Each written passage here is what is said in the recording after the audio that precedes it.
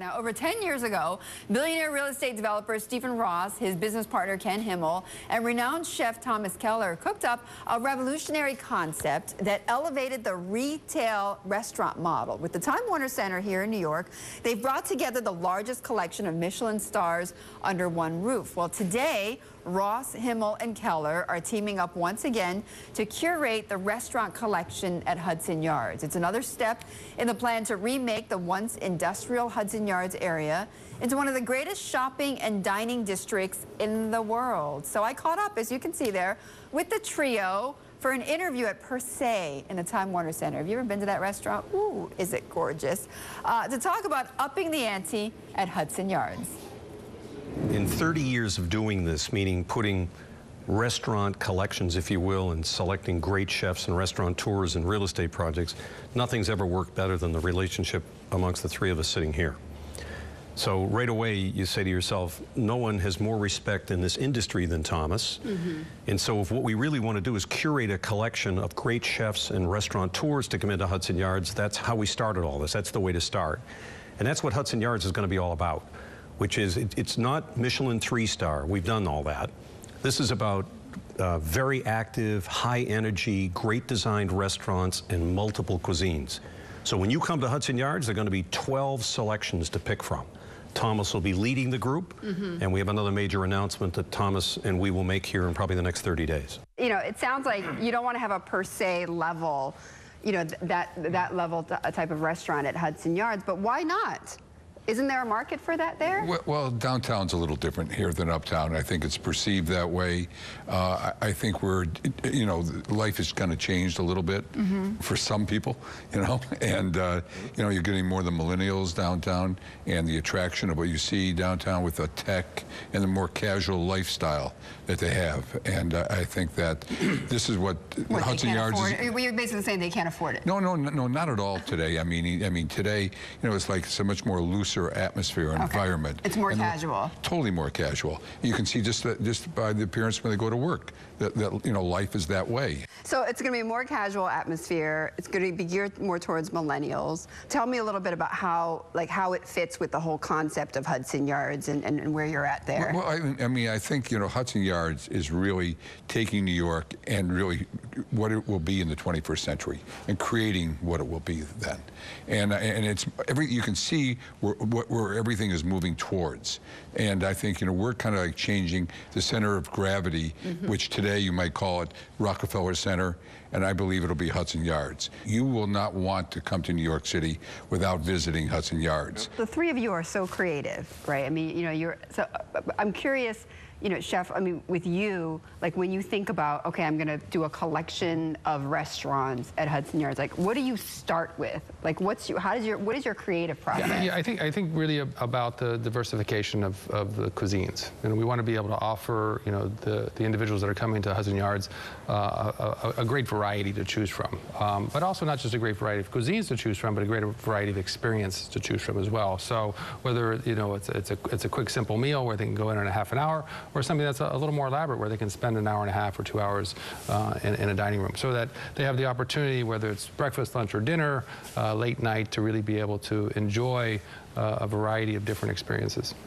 Ken, walk me through how this whole process started about getting Thomas Keller to think about Hudson Yards. And I mean, was this something that had been planned in the works for years? You had already thought about it for a while. I mean, give me a sense of the process. It started probably 12 or 13 years ago when Steve Ross and I had dinner at the French Laundry.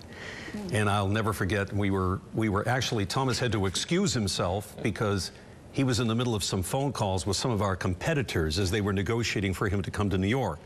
So it became quite clear we were competing amongst 3 projects, and Thomas had to pick which group which partner he wanted to have and where he wanted to come. Fortunately for us, we got selected, and I mean, that's the beginning of the relationship. How'd you convince him? How'd you?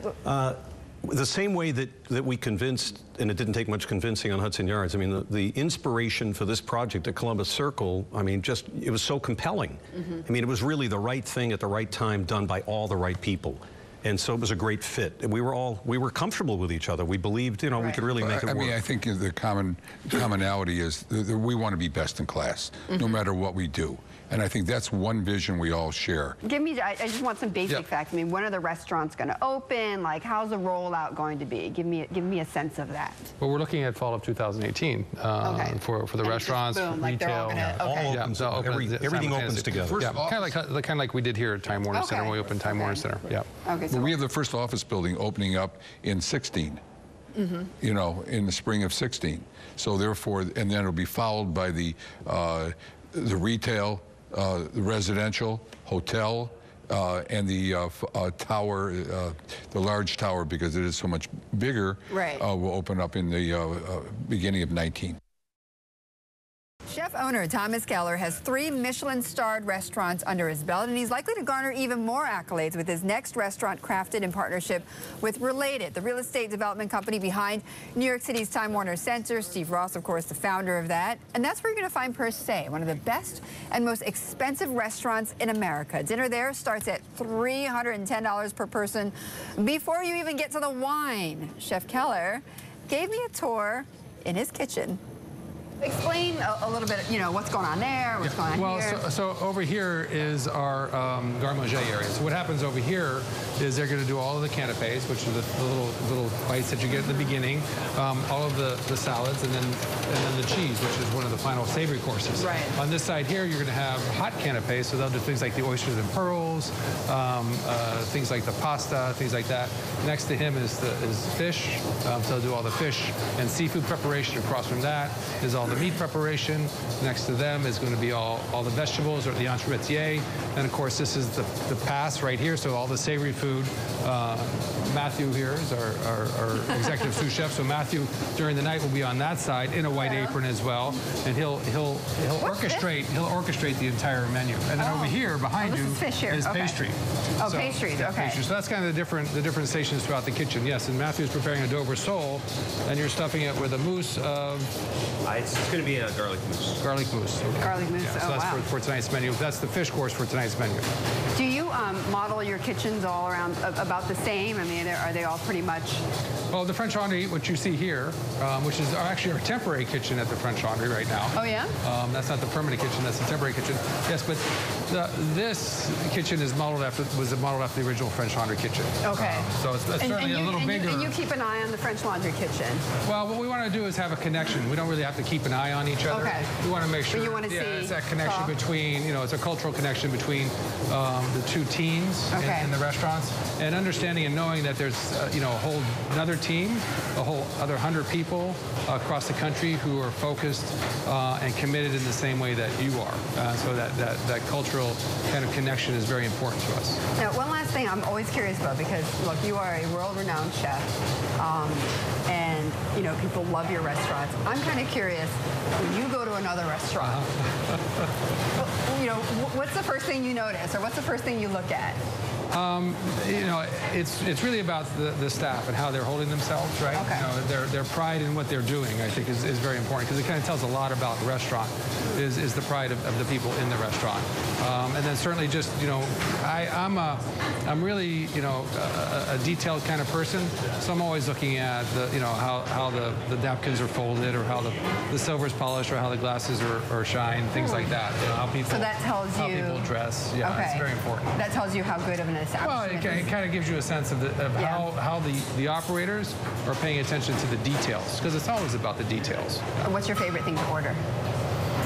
Typically, whatever the chef wants to give me to eat. I'll typically leave it up to them. That's a good answer. Yeah.